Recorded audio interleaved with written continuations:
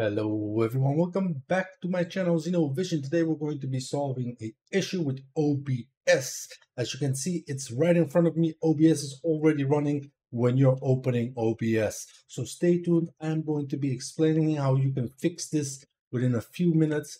Before we get started, I just want to inform you this video is for educational and entertainment purposes only. If you find any value in this video, which you will, please smash that like button right now and hit that subscribe button so you can start following my channel. So let's get started. Okay, so let me start off by explaining how this problem occurred to me.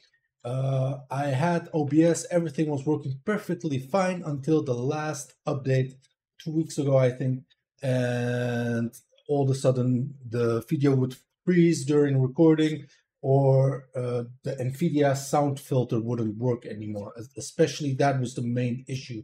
So what I did is I tried reinstalling OBS and kept my profiles and scenes. Still didn't work out. I updated my NVIDIA drivers, audio settings, audio NVIDIA settings. I've updated everything. I tried everything. So the last option was to delete all the profiles and start fresh, which I did. And that did help the issue. It didn't freeze anymore. But then I had to add all my scenes and sources manual again. So I was busy with it for, like you'll know yourself, it takes a pretty long time.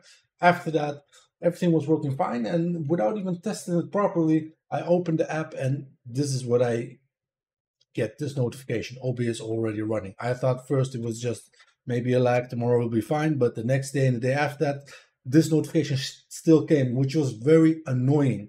Let me know in the comment if you had the same issue with the last update, or maybe it's something else.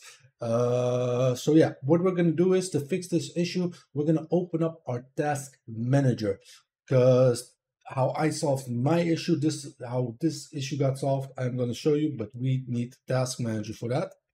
Okay, so I am running Windows 11. For Windows 10, it'll probably work also the same.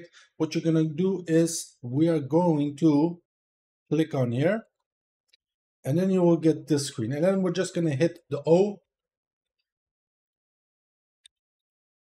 and you'll see the OBS 64.exe. So you can do this when it's opened or closed. It doesn't really matter.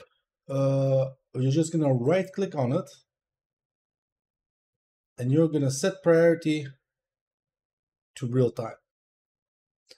And then the problem will not happen again.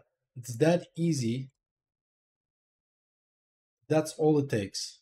Okay, so try it out. Let me know if it worked for you. If not, also leave a comment and I'll try and see if it's if I can help you out in any way.